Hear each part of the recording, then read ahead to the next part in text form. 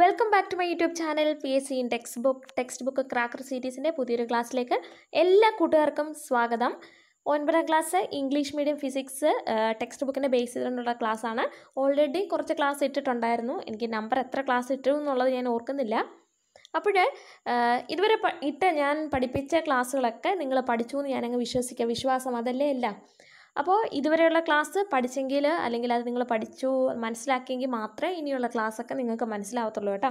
അപ്പോൾ ആദ്യമായിട്ട് ഈ വീഡിയോ കാണുന്നവർ പ്ലേലിസ്റ്റിൽ പോവുക. അവിടെ 9th standard text book cracker നിങ്ങളത് വായിച്ച് നോക്കുക പ്ലേലിസ്റ്റ്. കാരണം ഇത് എനിക്ക് തോന്നുന്നു ഏകദേശം 200 വീഡിയോയിൽ കൂടുതൽ ഈ ഒരു ചാനലിൽ ഞാൻ ഇതുവരെ ഓരോ ക്ലാസ്സൊക്കെ ഇട്ടിട്ടുണ്ട്. അപ്പോഴിങ്ങനെ എല്ലാം കൂടെ shuffle ചെയ്തിടുമ്പോൾ 9ാം class English medium text ബുക്കിനെ base ചെയ്തുകൊണ്ട് ഞാൻ പ്രത്യേകം പ്ലേലിസ്റ്റ് ക്രിയേറ്റ് ചെയ്തിട്ടുണ്ട്. അത് നിങ്ങൾക്ക് വേണ്ടിയിട്ടാണ് കേട്ടോ. അപ്പോൾ ആ ക്ലാസ്സൊക്കെ കാണുക. ഇതുവരെ ഫിസിക്സ്, കെമിസ്ട്രി, ബയോളജി അതുപോലെ തന്നെ ഞാൻ ഹിസ്റ്ററി ഇട്ടു. അധികം വൈകാണ്ട് ജോഗ്രഫി ഇടാൻ ഞാൻ ശ്രമിക്കാം കേട്ടോ. അപ്പോൾ ശ്രദ്ധിച്ചേട്ടെ മക്കളെ, നമ്മളിന്ന് റിലേറ്റീവ് ഡെൻസിറ്റി ആ ഒരു ടോപ്പിക്കാണ് എടുക്കുന്നത്. എന്നിട്ട് അതിനകത്തുനിന്ന് നിങ്ങൾക്ക് മുൻ വർഷത്ത് ചോദിച്ച ക്വസ്റ്റ്യനും കൂടെ നമുക്കൊന്ന് ഡിസ്കസ് ചെയ്ത് പോകാം. അപ്പോൾ നമ്മൾ ഡെൻസിറ്റി എന്താണ് എന്നുള്ള കാര്യങ്ങളൊക്കെ നിങ്ങൾക്കറിയാം. റിലേറ്റീവ് ഡെൻസിറ്റി എന്ന് പറഞ്ഞു കഴിഞ്ഞാൽ എന്താണ്? Relative density of a substance is a ratio of the density of the substance to the density of water. മക്കളെ, വാട്ടറിൻ്റെ ഡെൻസിറ്റി എത്ര? കഴിഞ്ഞ ദിവസം പറഞ്ഞ 1000 കിലോഗ്രാം പെർ മീറ്റർ ക്യൂബാണ് അല്ലേ? 1000 ആണ് വാട്ടറിൻ്റെ ഡെൻസിറ്റി. അപ്പോൾ ഈ റിലേറ്റീവ് ഡെൻസിറ്റി എന്ന് വെച്ച് കഴിഞ്ഞാൽ ഏതൊരു സബ്സ്റ്റൻസിൻ്റെ ഡെൻസിറ്റി എന്താണോ അതിനെ എന്ത് ചെയ്യുക? വാട്ടറിൻ്റെ ഡെൻസിറ്റി കൊണ്ട് ഡിവൈഡ് ചെയ്യുക. അതാണ് റിലേറ്റീവ് ഡെൻസിറ്റി എന്ന് പറയുന്നത്. Relative density of A substance is the ratio of density of the substance to the density of water. അപ്പോൾ ഇതിനകത്ത് തന്നെ നിങ്ങൾക്കറിയാം ഇതൊരു റേഷ്യോ ആണ്. അതുകൊണ്ട് തന്നെ റിലേറ്റീവ് ഡെൻസിറ്റിക്ക് എന്തില്ല? യൂണിറ്റ് ഇല്ല. മുകളിലത്തെയും താഴത്തെയും യൂണിറ്റൊക്കെ എന്ത് ചെയ്തും? ക്യാൻസൽ ചെയ്തങ്ങ് പോകും. മനസ്സിലായോ?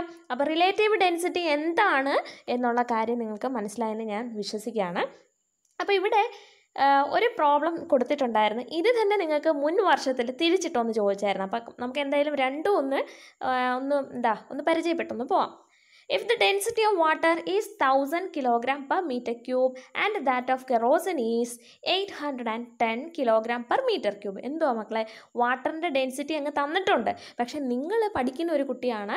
അതുകൊണ്ട് തീർച്ചയായിട്ടും വാട്ടറിൻ്റെ ഡെൻസിറ്റി, ജലത്തിൻ്റെ സാന്ദ്രത 1000 kg per meter cube ആണ് എന്നുള്ള കാര്യം നിങ്ങൾ ഓർത്തു വെക്കണം കേട്ടോ. ടെക്സ്റ്റിൽ നിങ്ങൾക്ക് തരും, എങ്കിലും നിങ്ങളൊന്ന് അറിഞ്ഞു വെക്കണം. ഒരു വഴിക്ക് നമ്മളങ്ങ് പോവില്ലേ. അപ്പോൾ വാട്ടറിൻ്റെ ഡെൻസിറ്റി 1000 ആണ്.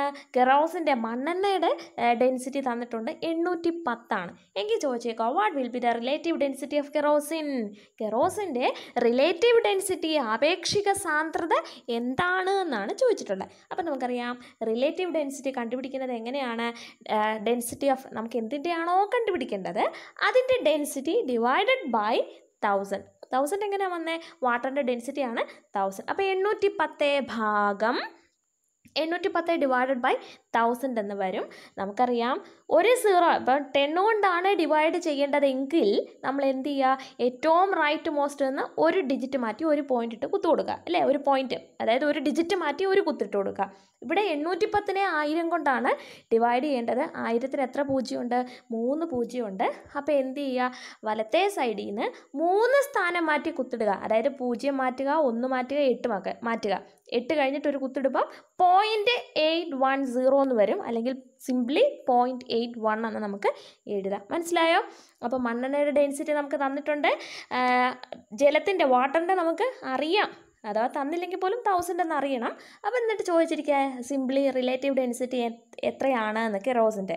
അപ്പോൾ എന്ത് ചെയ്താൽ മതി? കെറോസിൻ്റെ ഡെൻസിറ്റി ഡിവൈഡഡ് ബൈ 1000 കൊണ്ട് ഡിവൈഡ് ചെയ്യുന്നതിന് എഴുതി ക്രിയൊന്നും ചെയ്യേണ്ട. 3 ഡിജിറ്റ് മാറ്റി, 3 സ്ഥാനം മാറ്റിയിട്ട് എന്ത് ചെയ്യുക? ഒരു പോയിന്റ് ഇട്ട് കൊടുത്താൽ മതി കേട്ടോ. ഇനി ഇത് നിങ്ങൾക്ക് എക്സാമിന് ചോദിച്ചാൽ എങ്ങനെയാണെന്നറിയാവോ? The relative density of kerosene is 0.81. അതായത് റിലേറ്റീവ് ഡെൻസിറ്റി തന്നിട്ടുണ്ട് മക്കളെ. എത്ര? ഇതേ പ്രോബ്ലം തന്നെ നേരെ തിരിച്ചിട്ട് ചോദിച്ചു എന്നേ ഉള്ളൂ. ഞാനൊരു കാര്യം ഇപ്പോഴേ പറഞ്ഞോട്ടെ. റിലേറ്റീവ് ഡെൻസിറ്റി സമം density of kerosene divided by density of water ആണ്. ഇതിനകത്ത് ഏതെങ്കിലും ഒരെണ്ണം നമുക്ക് തന്നിട്ടുണ്ട്. മറ്റേ വാട്ടറിൻ്റെ നമുക്ക് ഓൾറെഡി അറിയാമെങ്കിൽ കെറോസിൻ്റെ ഡെൻസിറ്റി കണ്ടുപിടിക്കാൻ ശ്രദ്ധിക്കണേ മക്കളെ ശ്രദ്ധിച്ചേടാ. ഇവിടെ നോക്കിയേ, റിലേറ്റീവ് ഡെൻസിറ്റി ഓഫ് കെറോസിൻ, ഈ ഒരു equation ശ്രദ്ധിച്ചാട്ടെ. Relative density of kerosene is equal to density of kerosene divided by density of water എന്നാണ്.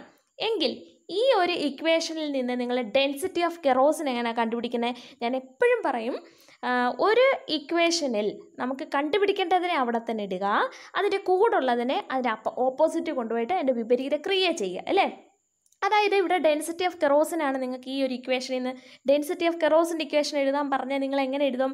ഡെൻസിറ്റി ഓഫ് കെറോസിൻ അവിടെ തന്നെ ഇടുക, അവിടെ ഡെൻസിറ്റി ഓഫ് വാട്ടർ അതുകൊണ്ട് ഡിവൈഡ് ചെയ്തേക്കുക, അതിനെ എന്ത് ചെയ്യുക? സമത്തിന് ഈക്വൽ സൈൻ അപ്പുറത്ത് കൊണ്ടുപോയിട്ട് അങ്ങ് മൾട്ടിപ്ലൈ ചെയ്യുക. മനസ്സിലായോ? അതായത് ഈ ഒരു ഇക്വേഷനിൽ നിന്ന് ഡെൻസിറ്റി ഓഫ് കെറോസിൻ എങ്ങനെ കണ്ടുപിടിക്കാം? Density of kerosene is equal to ഈ relative density of kerosene into density of water. മനസ്സിലായോ? അപ്പോൾ നിങ്ങൾക്ക് ക്വസ്റ്റ്യൻ ഇതായിരുന്നു, റിലേറ്റീവ് ഡെൻസിറ്റി ഓഫ് കെറോസിൻ തന്നിട്ടുണ്ട് 0.81 ആണ്, കാൽക്കുലേറ്റ് ഇറ്റ്സ് ഡെൻസിറ്റി. കണ്ടോ? ഒരു പക്ഷേ നിങ്ങൾക്ക് ടഫ് ക്വസ്റ്റ്യനൊക്കെ വരുന്ന സമയത്ത് വാട്ടറിൻ്റെ ഡെൻസിറ്റി തരത്തില്ല, അത് 1000 നിങ്ങൾ അറിഞ്ഞു വെക്കണം. ജസ്റ്റ് ഇങ്ങനെ ചോദിക്കൂ, relative density of kerosene is 0.81, calculate density. അപ്പോൾ നമുക്കറിയാം 1000 ആണ് വാട്ടറിൻ്റെ എങ്കിൽ അപ്പോൾ ഇക്വേഷൻ നിങ്ങൾ എഴുതണം, relative density of kerosene is equal to density of kerosene divided by density of water. ഇതിൽ നിന്നും ഡെൻസിറ്റി ഓഫ് വാട്ടർ നമുക്കറിയാം, റിലേറ്റീവ് ഡെൻസിറ്റി ഓഫ് കെറോസിൻ തന്നിട്ടുണ്ട് എങ്കിൽ density of kerosene is equal to relative density of kerosene into density of water.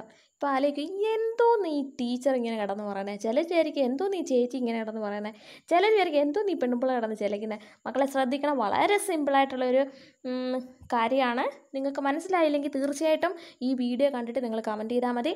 ഞാൻ അടുത്ത ക്ലാസ്സിൽ എഴുതി ക്രിയ ചെയ്തിട്ടുള്ളത് ചെയ്ത് കാണിക്കാം. ഉപേക്ഷ വിചാരിക്കരുത് കേട്ടോ. അപ്പോൾ density of kerosene is equal to relative density of kerosene എത്രയാണ്? 0.81 ആണ്. അപ്പോൾ 0.81 ഇൻറ്റു ഡെൻസിറ്റി ഓഫ് വാട്ടർ എത്ര? 1000. അപ്പോൾ ഇതിൻ്റെ നേരെ വിപരീത ക്രിയ 0.81 ഇൻറ്റു 1000. നമ്മൾ നേരത്തെ ഇപ്പോൾ 10 കൊണ്ട് ഡിവൈഡ് ചെയ്തപ്പോൾ ഒരു പോയിന്റ് മാറ്റി നമ്മൾ കുത്തിടുമായിരുന്നു ചെയ്തേ, അല്ലേ? ഇവിടെ 10 കൊണ്ട് ഗുണിക്കുവാണെങ്കിൽ ഉള്ള ഒരു പോയിന്റ് ഡിജിറ്റ് അങ്ങ് മാറുകയാണ് ചെയ്യുന്നത് കേട്ടോ. അതായത് 0.81 ഇൻറ്റു 1000 എന്ന് വെച്ച് കഴിഞ്ഞാൽ പോയിന്റിന് ശേഷം 2 സ്ഥാനം ഉണ്ടല്ലോ, അത് 2 പൂജ്യം കൊണ്ട് അങ്ങ് മാറിയിട്ട് ഒരു പൂജ്യം എക്സ്ട്രാ വരും. അങ്ങനെ 810 കിലോഗ്രാം പെർ മീറ്റർ ക്യൂബ് എന്ന് വരും. ഇതാ ഈ ക്രിയ ഞാൻ പറഞ്ഞത്. മനസ്സിലാകാത്തവർ എൻ്റെ അടുത്ത് പറയാം, വളരെ സിമ്പിളായിട്ടുള്ളൊരു ക്രിയയാണ്. അഥവാ നിങ്ങൾക്ക് ഇത് മനസ്സിലായില്ലെങ്കിൽ കുറ്റപ്പെടുത്തുന്നതല്ല, ബേസിക് കുറച്ചൊക്കെ അവിടെ ഇവിടെയൊക്കെ മാറിയിട്ടുണ്ട്, അതുകൊണ്ടാണ് കേട്ടോ. അറിയത്തില്ലെങ്കിൽ എൻ്റെ അടുത്ത് പറയണം, എനിക്ക് മനസ്സിലായില്ല ടീച്ചറെ ആ പ്രോബ്ലം എന്നുണ്ടെങ്കിൽ. നിങ്ങളിപ്പോൾ ഇത് കണ്ട് കമൻറ്റ് ചെയ്തെങ്കിലേ മക്കളെ അടുത്ത വീഡിയോ, ഇപ്പോൾ ഇതിൻ്റെ ബാക്കിയാടാ ഞാൻ അടുത്ത ഇടുന്നത്. അപ്പോൾ നിങ്ങളിപ്പോൾ ഇത് കണ്ടിട്ട് കമൻറ്റ് ചെയ്തില്ലെങ്കിൽ ഞാൻ അടുത്ത വീഡിയോ കിട്ടുമോ? അപ്പോഴത്തേക്ക് ഒരു കണ്ടിന്യൂറ്റി കിട്ടത്തില്ല. അതുകൊണ്ടാണ് ഞാൻ ഇപ്പോഴാണ് അതിങ്ങനെ ഓരോരുത്തർ കണ്ടുവരുന്നതിനെ ആരെയും ഒന്നും പറയാൻ പറ്റില്ലല്ലേ, നമ്മൾ വീഡിയോ കാണുന്നതിനനുസരിച്ചല്ല കമൻറ്റ് ചെയ്യാൻ പറ്റും. ഓക്കെ, അപ്പോൾ നിങ്ങൾക്ക് മനസ്സിലായോ? റിലേറ്റീവ് ഡെൻസിറ്റി ചിലപ്പം തരും, വാട്ടറിൻ്റെ നിങ്ങൾക്ക് അറിയാം, എന്നിട്ട് ഡെൻസിറ്റി കണ്ടുപിടിക്കാനായിരിക്കും ഇതിനകത്തുനിന്ന് ചോദിക്കുന്നത്. അതാണ് ഇതിൽ നിന്ന് മനസ്സിലാക്കേണ്ട കാര്യം. മനസ്സിലായോ? റിലേറ്റീവ് ഡെൻസിറ്റി നിങ്ങൾക്ക് കൺസെപ്റ്റ് മനസ്സിലായിട്ട് പ്രോബ്ലം എങ്ങനെയാണ് ചോദിക്കുന്നത്? റിലേറ്റീവ് ഡെൻസിറ്റി നിങ്ങൾക്ക് തരും, എന്നിട്ട് ഡെൻസിറ്റി കണ്ടുപിടിക്കാനാണ് ചോദിക്കുന്നത് കേട്ടോ. അപ്പോൾ നിങ്ങൾ എന്ത് ചെയ്താൽ മതി? റിലേറ്റീവ് ഡെൻസിറ്റി തന്നിട്ട് ഡെൻസിറ്റി കണ്ടുപിടിക്കാൻ പറഞ്ഞു കഴിഞ്ഞാൽ എന്ത് ചെയ്താൽ മതി? തന്നിരിക്കുന്ന റിലേറ്റീവ് ഡെൻസിറ്റിയെ 1000 കൊണ്ട് അങ്ങ് ഗുണിച്ചാൽ മതി. 1000 കൊണ്ട് ഗുണിക്കുന്നതിന് പോയിൻ്റുള്ള സംഖ്യ ആയിരിക്കും മിക്കവാറും തരുന്നത്. അപ്പോൾ എന്ത് ചെയ്താൽ മതി? പോയിൻ്റ് മാറ്റിയിട്ട് ഇപ്പോൾ 0 വല്ല വരുന്നെങ്കിൽ അത് ഇട്ട് കൊടുത്താൽ മതി കേട്ടോ. അപ്പോൾ 0.81 എന്നിനെ 1000 കൊണ്ട് മൾട്ടിപ്ലൈ ചെയ്തപ്പോൾ 0.81, ആ 2 സ്ഥാനം 2 പൂജ്യം കാരണം അങ്ങ് മാറി, പിന്നുള്ള ഒരു പൂജ്യം. അപ്പം 0.81ൻ്റെ ശ്രദ്ധിക്കണം, പോയിൻ്റ് കഴിഞ്ഞിട്ട് 2 സ്ഥാനം 2 പൂജ്യം കൊണ്ട് അങ്ങ് മാറി. അപ്പോൾ പോയിൻറ്റിൻ്റെ അവിടെ പ്രസക്തിയില്ല, 81 ആയി. പിന്നെ ഉള്ള ഒരു 0 അങ്ങ് ഇട്ട് കൊടുത്തിട്ട് 810 ആയി കേട്ടോ. മനസ്സിലായോ? 0.81 ഇൻറ്റു 1000 എന്ന് പറഞ്ഞു കഴിഞ്ഞാൽ ലാസ്റ്റ് ഞാൻ അവിടെ സൈഡിൽ എഴുതി കേട്ടോ. 0.81 ഇൻറ്റു 1000 എന്ത് ചെയ്യുക? അപ്പോൾ നിങ്ങൾ നോക്കണം, പോയിൻറ്റിന് ശേഷം 2 സ്ഥാനമാണ് എങ്കിൽ 1000-നകത്തു നിന്നുള്ള 2 പൂജ്യം കാരണം ഗുണിക്കുകയാണ്. അപ്പോൾ പോയിൻ്റ് അങ്ങ് മാറും, 81 ആവും. എന്നിട്ട് ആ ഒരു 0 ഇട്ട് കൊടുക്കുക, അങ്ങനെ 810 കിട്ടും ആൻസർ. മനസ്സിലായെന്ന് ഞാൻ വിചാരിക്കുന്നു. അപ്പോൾ നിങ്ങൾ എന്തായാലും പറയുക കേട്ടോ, നിങ്ങൾക്ക് മനസ്സിലായോ ഇല്ലയോ എന്നുള്ളത്. അടുത്തത് നമ്മൾ വളരെ ഇമ്പോർട്ടൻ്റ് ആയിട്ടുള്ളൊരു കാര്യമാണ് പഠിക്കാൻ പോകുന്നത്, ഹൈഡ്രോമീറ്ററിനെ കുറിച്ചാണ്. അതുപോലെ തന്നെ ലാക്ടോമീറ്റർ, ലാക്ടോമീറ്ററൊക്കെ നിങ്ങൾ കുഞ്ഞ് ക്ലാസ്സിൽ അതിനെക്കുറിച്ചൊക്കെ പഠിച്ചിട്ടുണ്ട്. അപ്പോൾ നിങ്ങൾക്ക് തീർച്ചയായിട്ടും അതിൻ്റെ വർക്കിംഗ് കാര്യങ്ങളൊക്കെ അറിയാമെന്ന് ഞാൻ വിചാരിക്കുകയാണ്. അപ്പോൾ ഹൈഡ്രോമീറ്റർ നമുക്ക് നോക്കാം. ഇതിൻ്റെ ഡയഗ്രമും ഇമ്പോർട്ടൻ്റ് ആണ്. കാരണം എക്സാമിന് ഡയഗ്രം തന്നിട്ട് നെയിം ദ ഡിവൈസ് എന്ന് ഒരു മാർക്കിന് ചോദിച്ചിട്ടുണ്ട്. അതുപോലെ തന്നെ അതിൻ്റെ റീഡിങ്ങും കാര്യങ്ങളൊക്കെയാണ് ചോദിച്ചിട്ടുള്ളത് കേട്ടോ. അപ്പോൾ ഇതിൻ്റെ ഡയഗ്രം സൂക്ഷിച്ച് നോക്കുക. ഇവിടെ 1-2 ക്വസ്റ്റ്യൻ ഇതുമായിട്ട് ബന്ധപ്പെട്ട് നിങ്ങൾ അറിഞ്ഞിരിക്കണം. ഇതുപോലെ തന്നെ 1 വേർഡ് ക്വസ്റ്റ്യൻസ് അങ്ങനെ തന്നെ ചോദിക്കത്തേ ഉള്ളൂ കേട്ടോ. അതിനകത്ത് വലിയ ടീച്ചറും കാര്യങ്ങളൊന്നുമില്ല. ഓരോന്നായിട്ട് നമുക്ക് നോക്കാം. അപ്പോൾ എന്താണ് hydrometer? Hydrometer is A device that is use to measure the relative density of A liquid. അപ്പോൾ നമ്മൾ റിലേറ്റീവ് ഡെൻസിറ്റി എന്താണെന്ന് പറഞ്ഞു, അതിൻ്റെ പ്രീവിയസ് ക്വസ്റ്റ്യൻ കണ്ടു, ഇക്വേഷൻസും കാര്യങ്ങളെല്ലാം കണ്ടു. അപ്പോൾ ഈ റിലേറ്റീവ് ഡെൻസിറ്റി മെഷർ ചെയ്യാൻ വേണ്ടിയിട്ട് ഉപയോഗിക്കുന്ന ഒരു ഡിവൈസാണ് എന്ത്? ഹൈഡ്രോമീറ്റർ.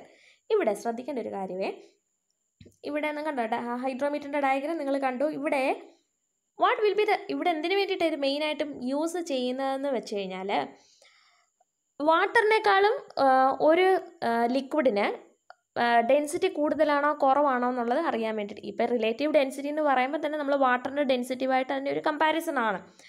അപ്പോൾ അതിന് വേണ്ടിയിട്ടാണ് എന്ത് ഉപയോഗിക്കുന്നത്? ഈ ഹൈഡ്രോമീറ്റർ യൂസ് ചെയ്യുന്നത് കേട്ടോ. ഹൈഡ്രോമീറ്ററും ആർക്കിമിഡീസ് ലോ ഓഫ് ഫ്ലോട്ടേഷനെ ബേസ് ചെയ്തുകൊണ്ടുള്ള ഒരു ഡിവൈസാണ്. അതും തീർച്ചയായിട്ടും എന്ത് ചെയ്യാം? അറിഞ്ഞു വെക്കുക. അപ്പോൾ ഡെൻസർ ലിക്വിഡാണോ അല്ലെങ്കിൽ ലൈറ്റർ ലിക്വിഡാണോ എന്നൊക്കെ നമുക്ക് എന്ത് ചെയ്യാൻ പറ്റും? അറിയാൻ പറ്റും. അപ്പോൾ ഓരോ കാര്യങ്ങളായിട്ട് നമുക്ക് നോക്കാം. അപ്പോൾ ഇവിടെ നിങ്ങൾക്ക് ഇതിൻ്റെ എക്സ്പെരിമെൻറ്റും കാര്യങ്ങളൊക്കെ പറയുന്നുണ്ട് കേട്ടോ. അപ്പോൾ നിങ്ങൾക്ക് അതൊക്കെ ഓൾറെഡി നിങ്ങളൊക്കെ കണ്ടും ഒക്കെ കാണും എന്നുള്ളത് ഉറപ്പാണ്. അപ്പോൾ എന്തായാലും നമുക്ക് നോക്കാം. ഹൈഡ്രോമീറ്ററും അതുപോലെ തന്നെ ലാക്ടോമീറ്ററിൻ്റെയും കാര്യം പറയുന്നുണ്ട് കേട്ടോ. ഇതിൻ്റെ രണ്ടിൻ്റെയും വർക്കിംഗ് പ്രിൻസിപ്പിൾ ഓഫ് ഫ്ലോട്ടേഷനെ ബേസ് ചെയ്തുകൊണ്ട് ഉള്ളതാണ് കേട്ടോ.